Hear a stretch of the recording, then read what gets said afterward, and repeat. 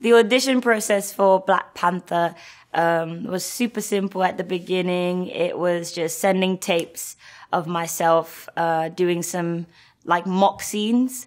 A month later, I was told they needed me in Los Angeles, and Chadwick came in. It was like I found my lost big brother that I had never had before. I just kind of fell in love with Chadwick Boseman as my big brother. Yeah, not a bad chap to fall in love with. And I went back home to London, and I was leaving my house, and my agent texted me, as he does. And he's just like, call me when you can. And I was like, okay, God, this is about Black Panther. And he's like, you booked the role of Shuri in Black Panther. And I screamed. I was at the bus stop, about to get the bus. That's when life was normal, when I could get the bus. I can't now.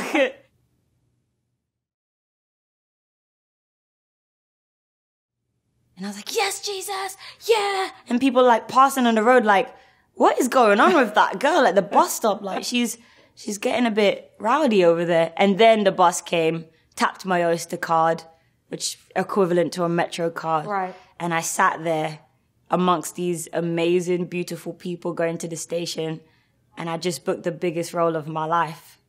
I was not a comic book fan. No. No.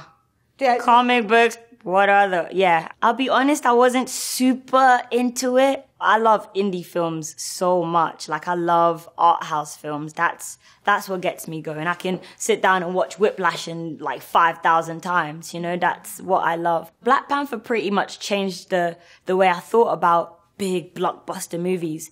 It was like, no, you can have blockbuster movies with meaning.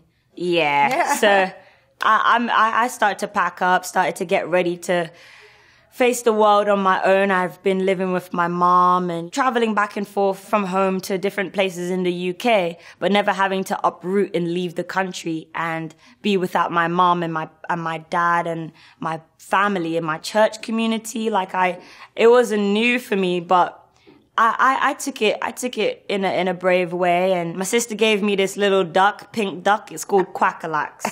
Don't ask me why she calls these teddy bear things names, but she gave it to me for safety and protection, and Quackalax was my protection. In our world, it was Wakanda Forever. It was important to us. I don't think we kind of prepared ourselves for the fact that everyone in the world was going to adapt this into their everyday life. Yes. You know, we just thought it's a movie, you know, you do it, and then everybody loves it, then they move on. Yeah. You didn't Wakanda Forever is a thing in our society. Favorite TV show, Full House. I had another one. It was Steve Urkel from Family Matters. He was my favorite character. Because, yeah, he was different, you know, and he had a goal. He wanted to make that girl his girlfriend, and he didn't let his quirkiness get in the way. And I liked it when he transformed into, like, he went into the refrigerator thing and he came out as Stefan and he was, like, fine. Oh, man, it was this, oh, God. It was when I did this TV show called Top Boy.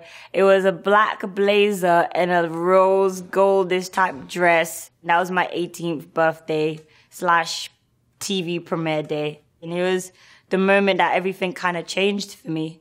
It's kind of, I was in hiding with my talent for so long. And this TV show is pretty similar to The Wire.